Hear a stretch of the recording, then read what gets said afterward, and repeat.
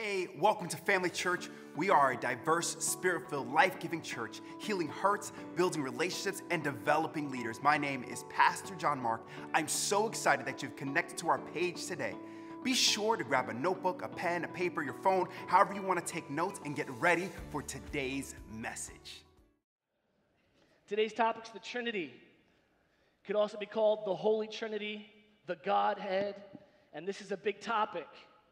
And the staff was kind of like, Pastor Mike, are you sure you want to preach such a heavy topic on Back to Church Sunday, National Back to Church Sunday? Are you sure you want to tackle the Trinity, something that has split the church world and Christianity since the Reformation? Are you sure? Absolutely. Absolutely. Absolutely I do, all right? Here's what I want to say to you as we begin this journey today. I will not be able to answer every question surrounding the Trinity, the Godhead. I will not be able to answer every question. What I can do, though, is present a question and present information to theologians that can then maybe figure some things out for yourself. Begin a study at home. Begin a study to see what you believe and what the Holy Spirit is speaking to you. Amen? So let's start with this. The word Trinity is not found in the Bible. All right, so if you've ever studied that out and tried to find it, I want to find out about the Trinity, and you go search, it's not in the Bible. The word is not there. It is a word that we use as Christian scholars to understand the Godhead, to understand who God is, three in one. We just sang it, right? So the word Trinity at its root basically means tri-unity. Tri-unity, Trinity. Three united as one, okay? Three united as one. And this is the belief that we have for the Godhead. And we first see tri-unity or the Trinity in the very first verse of the Bible. The very first verse in the Bible identifies who God is. He identifies himself. It leaves no question in our hearts and in our minds as to who he is. He is a creator God. Does anybody know what Genesis 1:1 says? In the beginning, God did what? Created what? The heavens and the earth, okay? So let's look at it. Did you guys cheat? I thought you were theologians for a second. No. In the beginning, God created the heavens and the earth. This word God here is the Hebrew word Elohim. Say that with me. Elohim. No. You got Elohim. Elohim.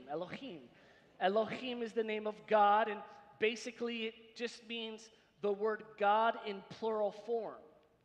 All right? So now don't get freaked out, but I'm going to give you a more accurate rendering of this verse. In the beginning, gods created the heavens and the earth. In the beginning, gods created the heavens and the earth. Now, this does not lead us to believe that this is some sort of 29, 35, 55 different gods. This isn't the God of nature and the God of the winds and the God of the waters. We're not talking about that. We're talking about one God in plural form. One God in plural form. But here's the problem. We can't understand that. We can't understand that. And this has been the problem for generations.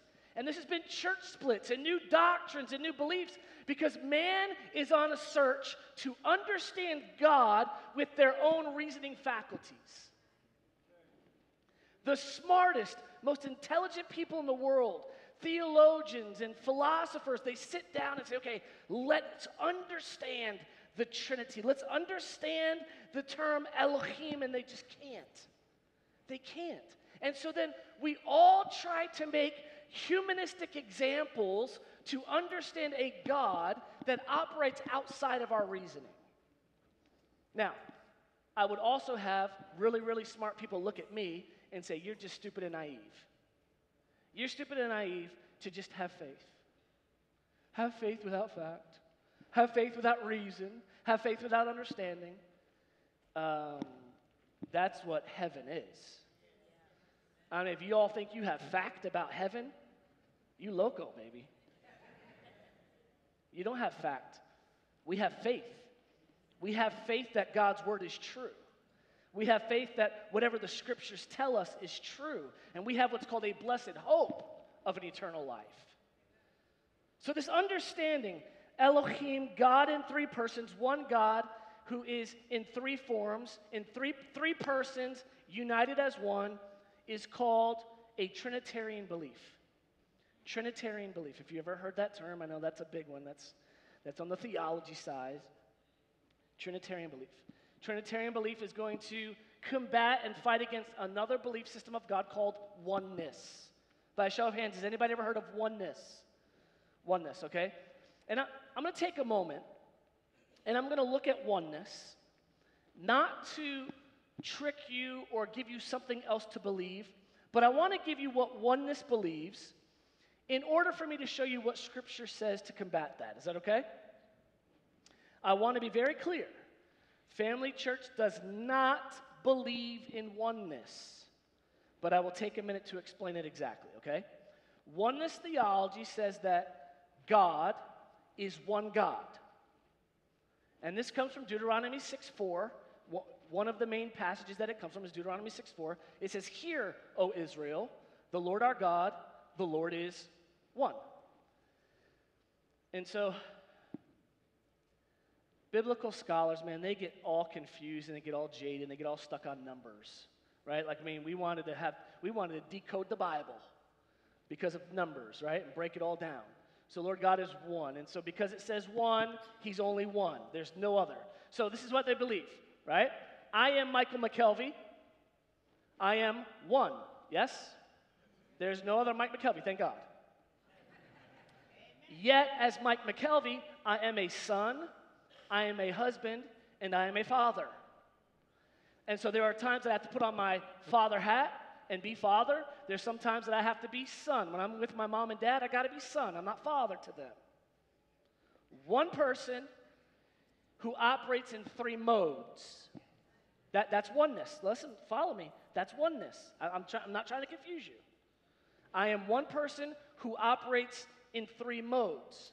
And although I intellectually understand that, I do. Theologically, my theological perspective, I can't say that's who God is. I'm not trying to confuse you. God is not one person who puts on three hats. He can't be. Okay? He can't be. God has to be three persons who is one in unity, who is one in thought and mind and purpose. Okay? I'm going to show you. Let's look at this. My whole point is to get you thinking, get you questioning. Okay? See what you believe. Let's watch this. In Matthew 3:16, when Jesus had been baptized, Jesus came up immediately from the water. Who did? Jesus. And Jesus is the Son. The Son came up immediately from the water, and behold, the heavens were opened, and he saw the Holy Spirit of God, the Spirit of God, descending like a dove, alighting upon him, and suddenly a voice from heaven came saying, "This is my Son," so that's a father speaking, "in whom I'm well pleased." Did we get this? Okay. I believe that this passage clearly shows three individual entities operating at one time. The Son is being baptized. The Holy Spirit is descending from heaven like a dove. And the Father is speaking from heaven affirmations to his Son. Okay? This is not one God who said, "Okay, I'm gonna descend. Okay, now I'm gonna speak. Oh, now I'm gonna be baptized." That would be some schizophrenic stuff up in here. That would be some schizophrenic stuff. Combining that with the term Elohim, God plurality leads us to believe in Trinitarian theology. But Pastor Mike, they're one. Yes, they're one. They're one in unity. They're one in purpose. They're one in mind. They're one in thought. They're one in action. Jesus said with his own words, I don't do anything I haven't seen the Father do. I don't say anything I haven't heard the Father say. They would never contradict each other. They're one in unity. Let me give an example of being one in unity. The Bible says that when a man and a woman become husband and wife, they become one flesh. How can we believe that? My wife doesn't have a beard. Thank God. We understand that in a marriage relationship, we are two individuals, but our life should become one. One purpose, one vision, one direction, one checkbook. Woo! We didn't become one person.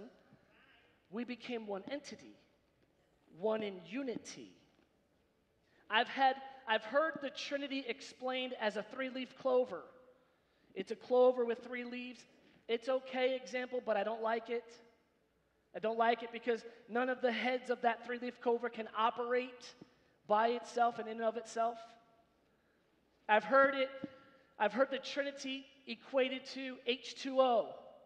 How H2O can be water, solid, and gas. I don't like that. I think that leans more oneness. Because H2O can only be a solid as a solid. It can only be a liquid as a liquid. It can only be a gas as a gas. It can't be all three at the same time. What I do like, however, is the illustration of an egg. An egg. We're going to talk about it this way. Thank you. Yeah, this might get messy. Now, for practical purposes, I know that there's a skin inside of the egg and there's that little white thing, embryo. I get all that.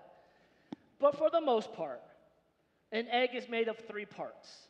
The outer is called the shell. The next is called the egg whites, and the inside's called the yolk. But they're all an egg. Now, I can take this egg and I can open the egg and I can separate out the white, the yolk, and the shell. But they're still all an egg, right? This is still an egg shell.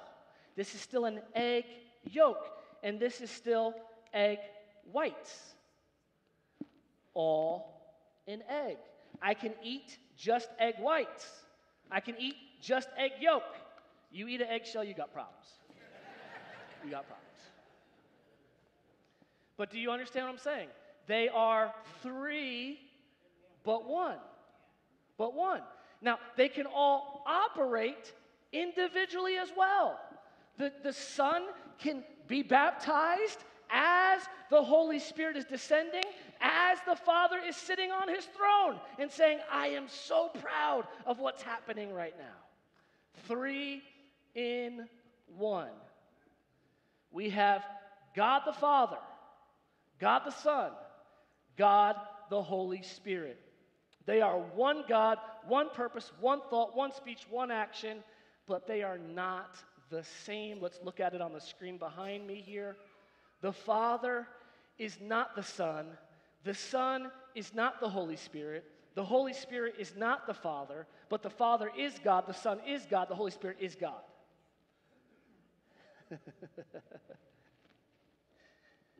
And this is the major debate. We sit here and we say, I don't get it. I know. And we could sit here and ponder this all day. We could ponder it all day and decide to decipher and create other analogies like an egg and still not fully grasp who God is because he's tri-unity. There's a lot of confusion to wrap our minds around this. And that's exactly what the magnificence of our God is. Like, seriously, if I could actually figure God out, I think it would take something away. I think it would take something away. Because then I'm just as smart as he is. And I'm just as powerful as he is. And I'm just as great as he is. If I could fully figure everything out. I find it funny that people would reject Trinitarian theology because they don't fully understand it, but they believe in heaven.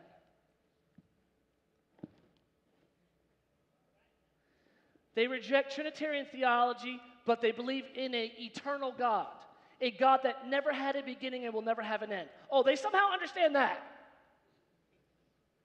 But they can't understand Trinitarianism, the Trinity. All facets of God take faith. Take faith. You will never fully grasp God, and that's the beauty of faith. But those who need some scriptural proof, let's go a little bit deeper. Let's study this out. Let's go back to the beginning of time, Genesis 1:26. And Elohim said, "Let us make man in our image, after our likeness." Now listen, I know there's a lot of strange things happening in the world today. I do believe that part of people changing their pronouns is to nullify Trinitarian belief. If I started saying, "We are Mike McKelvey, we are one," that'd be a little weird. But it's how people talk, right? I'm a them, they. That's not what God is doing here. Right? That's not what God is doing here. He literally is 3 in 1. Right? He literally is. So when he's saying, let us, the 3 of us, make man in our image and after our likeness. And then they all had different parts to play in the creation story. We don't have time to go into creation today. But the use of us and our implies more than one person involved in creation. Matthew 28:19. Go therefore and make disciples of all nations, baptizing them in the name of the Father and of the Son and of the Holy Spirit. I did a baptism one time. Someone asked me, "Hey, can you please not baptize me in the titles of God and baptize me in the name of Jesus?" That's oneness. And I said, "Okay, why would you want me to do that?" "Well, that's what the apostles did." And I said, "Oh, so what the apostles did is more powerful and important than what Jesus told us to do? A command from God himself?" I do not believe that baptizing in the name of the Father, Son, and the Holy Spirit is baptizing in titles. I believe that it is literally calling upon the Godhead to anoint and bless that holy moment of water baptism. All right. I hope that maybe part of you disagrees with me. And I hope that that inspires you to study and not just get ticked off and leave the church. Like I hope that you understand that here at Family Church, we don't spoon feed. Okay? We prepare a meal, and we expect you to pick up the sandwich and eat it. Okay?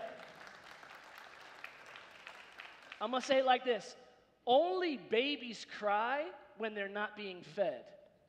Adults get up and make a sandwich. You get what I'm saying? So we're presenting you the ingredients. I'm putting them at the table for you. But you hungry spiritually? Get up and make a sandwich. Get up and eat something. Get up and study your scripture. Listen, and maybe you're ornery. Maybe you like being ornery. Maybe you don't like me very much. And you're like, "I'm going to disprove him."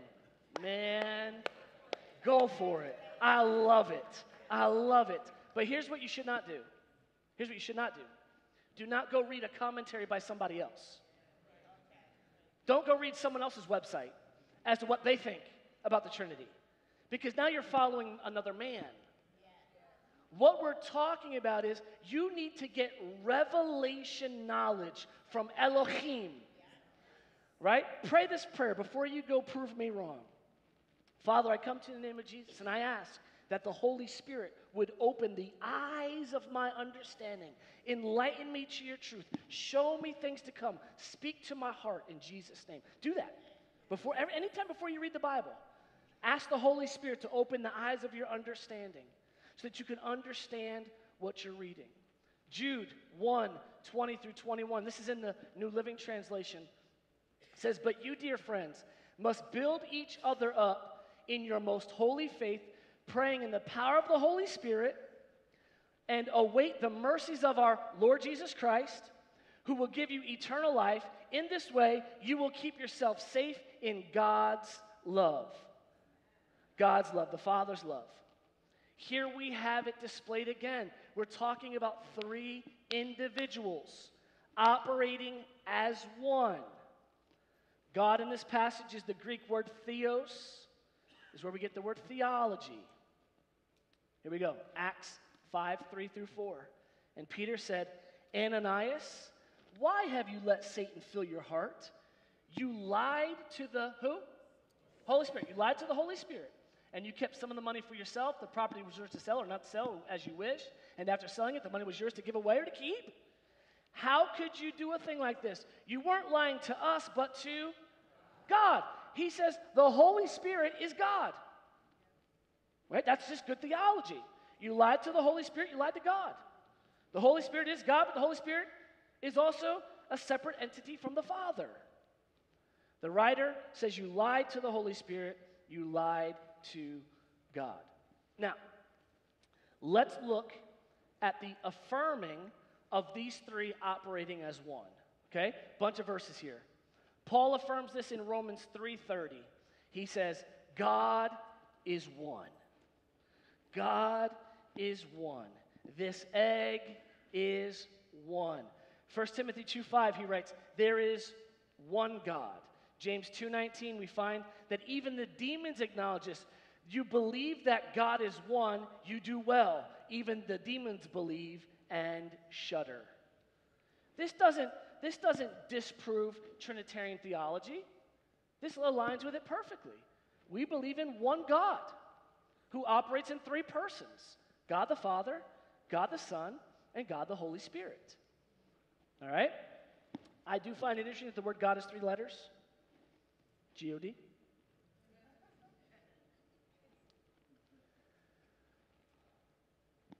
I'm going to take this another step. I know it's hard to understand how there are three distinct persons in the Trinity, each with the whole being of God in himself, even though there is only one God.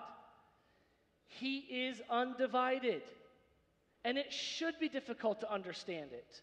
The Trinity is one of those mysteries that we can only describe in part. Although different analogies from creation can help us a bit to understand the Trinity, ultimately all analogies fail in describing this mystery, for they attempt to explain the being of God in terms of creation. And this is where we get wonky. As much as I could say God is like an egg, he's not like an egg. He's not like an egg, and we can't boil it down, pun intended, to something like that. We can't put God in that egg carton like that and say he's like an egg. He's not. He's God. And he operates so beyond our reasoning faculties. Nothing exactly in all creation is like God. Attempts to simplify or fully explain this mystery all fail and often lead to beliefs that are contrary to Scripture's teachings. The doctrine of the Trinity is something we will never fully understand, for parts of it are beyond our comprehension. And for that, we must induce Deuteronomy 29:29, which says this: the secret things belong to the Lord. There are just some secret things that belong to the Lord. And all of our attempts to decode his secrets and his mysteries are going to fall short. But here's what I will tell you. The psalmist David wrote, "Those who fear the Lord, he shall share the secrets of his covenant." Those who, and let me just take the word fear out, those who honor the Lord. those who respect the Lord, those who spend time with the Lord, with them, he will share the secrets of his covenant. I will tell you this, that if you spend time with God for the sake of spending time with God, he will reveal the secrets of his covenant. He will reveal himself to you in a way that you don't have to have tons and tons of creational proof to know who he is. It's extremely important that the mystery of the Trinity be true. Okay, for example, if Jesus is not both fully God and a separate person from God, then he could not have borne the complete wrath of God, died, and risen from the dead. Okay? If it was but one God, one entity with three titles, then God, Elohim himself, one person, came down from heaven and became sin. Well, that couldn't be. If all God became sin, then he would cease to be God. But God in human form could become sin. That he could bore sickness and disease and sin in his flesh on the tree. That we being dead to sin should live unto righteousness. This is a big topic. It's big, it's big, it's big. Right? And I'm asking you, don't just go home and say, I believe in the Trinity because Pastor Mike said so. Don't do that. Don't do that.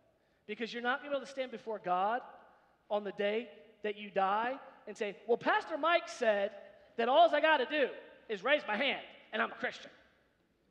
Right? You can't use me as a scapegoat to miss out on what God's word wants to say to you. All right? If Jesus didn't rise from the dead, any belief in him is foolish. And those who claim to be Christians, in Paul's words, of all people should be most pitied. He said that in 1 Corinthians 15:19. But we believe that Jesus did rise from the dead. We do believe that he bore sickness and disease in his body on the tree. So in closing, brings us to our last question. Why three? Why three of them?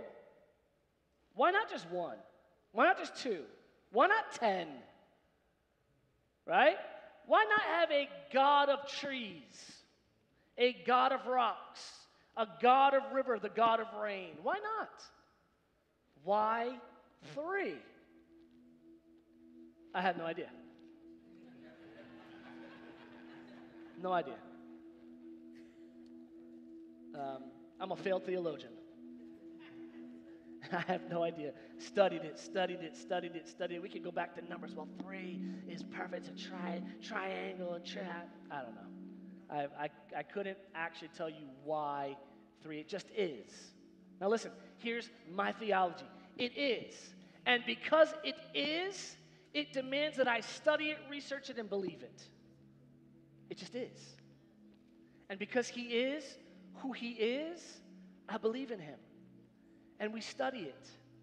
A number of important voices throughout history, Augustine, Aquinas, Gilbert de la Porree, all regarded the Trinity as a matter of faith, even if the existence of God could be partially known by reason, and there is vestiges of the Trinity in the human soul.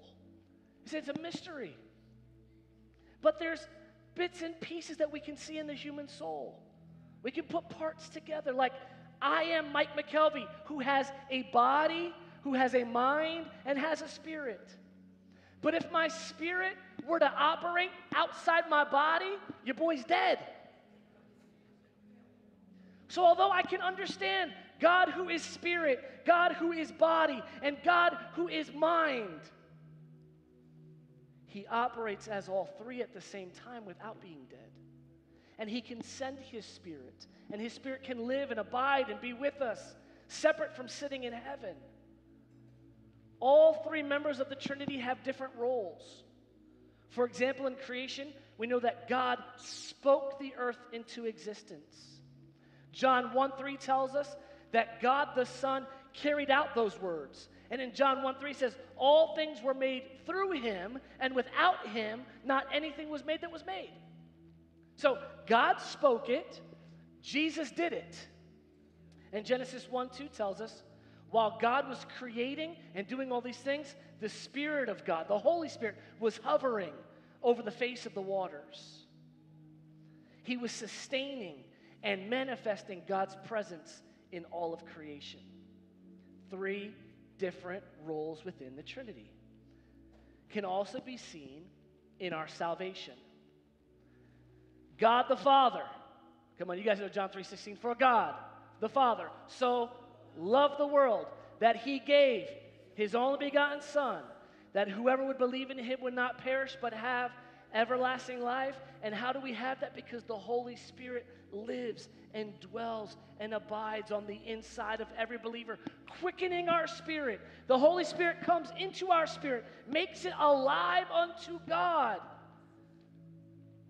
John 6:38 says, I have come down from heaven not to do my own will, but the will of him who sent me. And Hebrews 10:10, and that will was that Jesus would die for our sins so that we didn't have to.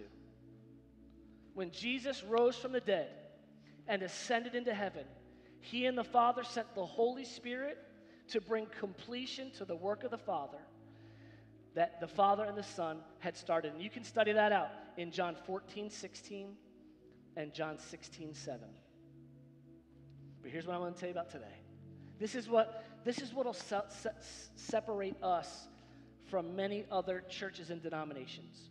It's right in our vision statement. We are a life-giving, or diverse, spirit-filled, life-giving church. Here's the difference right here. In John 14:26, but the Helper, the Holy Spirit, whom the Father will send in my name, he will teach you all things, and he will bring to your remembrance that which I have said to you. We believe in the function of the Holy Spirit in our daily lives.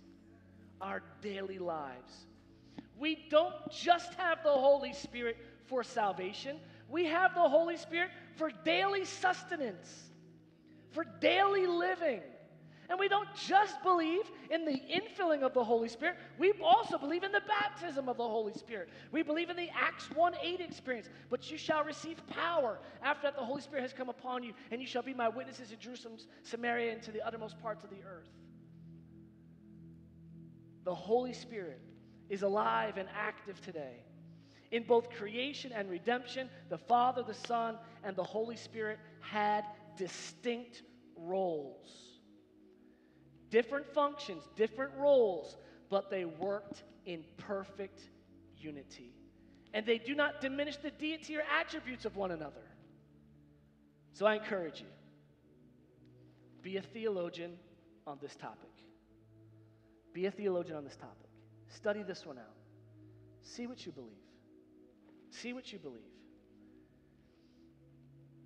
Do not believe me just because I preached it, just because I did some study.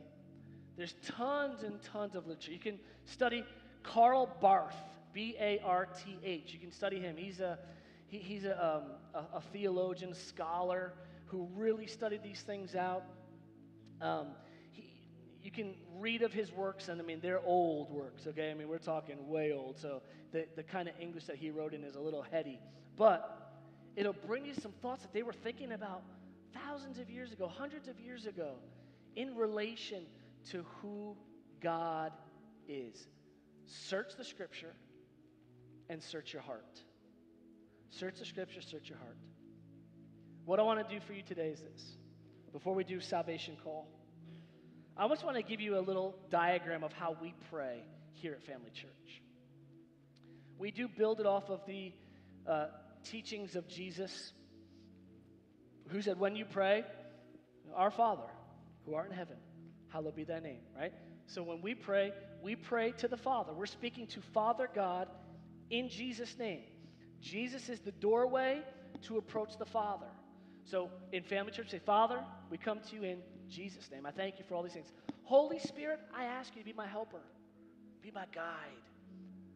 I pray this over our students every day. Bring to their remembrance, this is Scripture, bring to their remembrance all things that they've studied. Help them to apply themselves. Holy Spirit, I pray that everything they set their hands to. So I'm praying to all three. I'm balancing between who I'm talking to. I'm going to the Father, but then I'm petitioning the Holy Spirit. I may ask Jesus for something. It's 3 in 1. They're one God in 3 persons, Father, Son, and Holy Spirit. Maybe you're here today, and maybe you're on 2 sides. Maybe this teaching kind of just like ruffled your feathers, and I'm not sorry for that. That's a great place to be. It's a great place to be, to have someone challenge your faith, challenge your doctrine. If it challenges your doctrine, listen, no harm, no foul, like study it. Don't just leave ticked off. Like, go see what you believe, but don't do it by reading someone else's blog. Can't do, like, that's not even theology, right? You got to go to Scripture. Go to different translations of the Bible. Get a good, a Bible thesaurus, or one of those things that you can break things down. Get a good concordance, all right, if you want to study things out. Just look at the word God and see where he's Elohim and see where he's Theos, and look at different things, all right? What was my point with that? Where was I going? There's both sides. If you're ticked off, sorry, not sorry. Study it out. On the other side, maybe this is the first time that you've ever heard something like this before. Maybe you're like, man, I've never asked Jesus into my heart. I've never asked the Holy Spirit to be in my life, to be my God, to be my Lord, my Savior. Well, then maybe today's that day. Maybe today's the day of salvation. And the Bible just says this, that we are to repent of our sin and go to God, right? And repent just means change our thinking. Man, I'm changing my thinking today. I'm changing my thinking about the Trinity. I'm changing my thinking about God. I'm changing my thinking about salvation. I'm changing my thinking as to what I need to do in my life. And maybe today's that day. And here at Family Church, we try to make it as easy as possible. We want to pray a prayer of salvation with you. And believe it or not, you kind of already did it if you sang the last song, right? I believe in the resurrection. I believe you died and rose again. That is the salvation message. We weren't trying to trick you. But that is the salvation message. If you said those words with your heart, if you could believe it, the Bible says that you are saved. But let's just make sure. Let's pray this prayer together. Dear God, I come to you just like I am. I believe that Jesus Christ is my Lord and my Savior. Jesus, I invite you into my life to change me and to make me new. Thank you for accepting me. In Jesus' name, amen. Amen, amen, amen. Thank you for watching today's message. My name is Ashley, and if this message has made an impact in your life in any way, I'd like to ask you to do a couple of things. First, we want you to like and subscribe to our channel and join us right here every Sunday at 9:30 a.m. or 11:30 a.m. The next thing I'm going to ask you to do is take a next step on your journey, and we would love to help you do that. You can head on over to familychurchny.com or email us at team@familychurchny.com to get started today.